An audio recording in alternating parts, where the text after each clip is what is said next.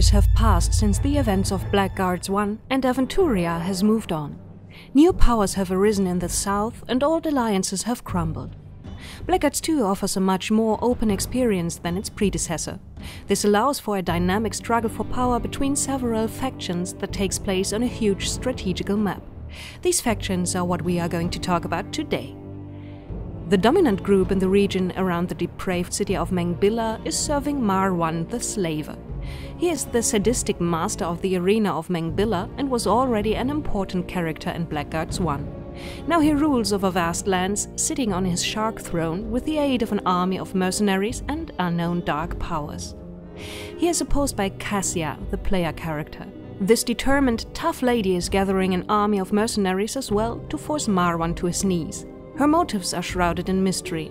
She teamed up with the mercenary leader Faramud, an unpleasant fellow who, however, has a lot of influence in his professional field. But that won't be enough to defeat Marwan. Cassia is therefore seeking the help of her enemy's enemy, the heroes from Blackguards 1.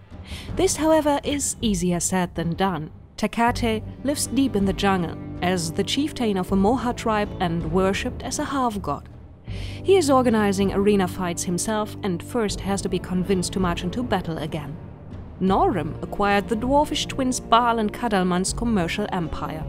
The wealth didn't do him much good, at least not for his physical condition. He has grown extremely fat and has to get back in shape. Zurbaran, the mage from Al-Anfa, is perhaps the worst of. He has become a slave and has to be freed. All these characters will form a curious alliance in the battle against Marwan and his henchmen. This battle is not fought in a linear way. Instead, you as the player have to decide where to strike and which city to free from the slavers' troops first, using the strategical world map. Up to 10 mercenaries will join you in every battle, and you can freely place them in the staging area of the battle map each time.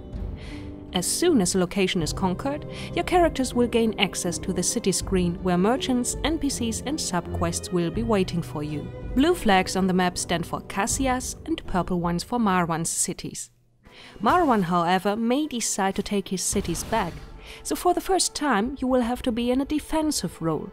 To defend your cities in this new kind of map, you may use traps and order your troops to guard certain areas. But even if you should fail, not everything is lost.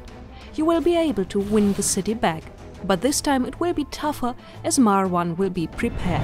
Depending on which locations you attack first, the story of Blackguards 2 will differ.